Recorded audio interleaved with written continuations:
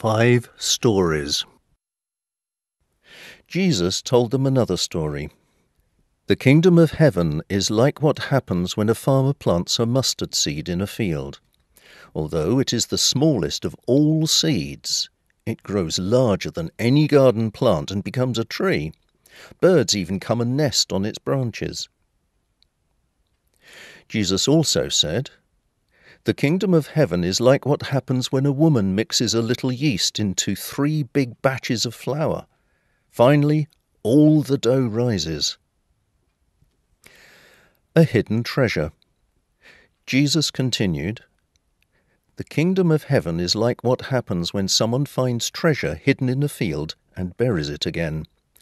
A person like that is happy and goes and sells everything in order to buy that field." A valuable pearl.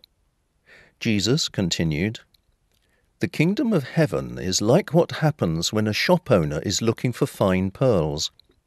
After finding a very valuable one, the owner goes and sells everything in order to buy that pearl."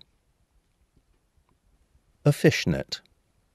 Jesus continued, "The kingdom of heaven is like what happens when a net is thrown into a lake and catches all kinds of fish. When the net is full, it is dragged to the shore, and the fishermen sit down to separate the fish. They keep the good ones, but throw the bad ones away. That is how it will be at the end of time. Angels will come and separate the evil people from the ones who have done right. Then those evil people will be thrown into a flaming furnace where they will cry and grit their teeth in pain." Jesus asked his disciples if they understood all these things. They said, "Yes, we do."